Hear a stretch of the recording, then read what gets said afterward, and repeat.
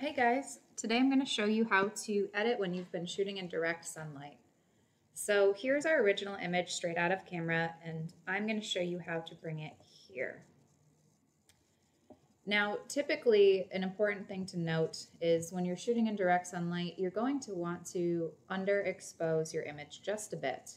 It's easier to bring back low lights and shadows than it is to bring back highlights. So this image is a little bit more overexposed than I would like, but we're going to go ahead and play with it anyway.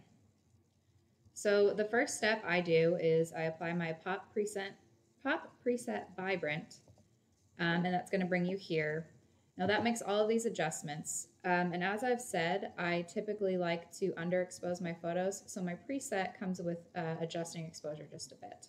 It also just white balance to auto, which sometimes it gets it completely wrong. So I'm going to drop that down a little bit. I'm going to drop the exposure as well. And then I'm going to go into this panel and adjust for highlights. I'm dropping them almost down to 0, or dropping them down almost 100%, I should say. And I want to bump up the shadows just a bit. Now that actually looks like a little bit much, so I'm going to play around with that slider because I really love contrast. I want my photos to pop, and if you bring shadows way up to here, it ends up kind of looking like a boring image. So I'm going to drop those a little bit. I like this. I'm going to bump saturation even a teeny bit more since we've got some pastel tones here, nothing too wild. The tone curve I like. This kind of gives me a little bit more contrast as well. So now I'm going to scroll down and go to the HSL panel and show you guys how to bring back sky. Now, if you've adjusted for exposure, you've dropped that down, you've played with your highlights and brought those down, and you're still not seeing enough sky, and honestly, this is actually pretty good, but just to show you, I like to play with the blue and aqua and see if I can bring some more of that sky back.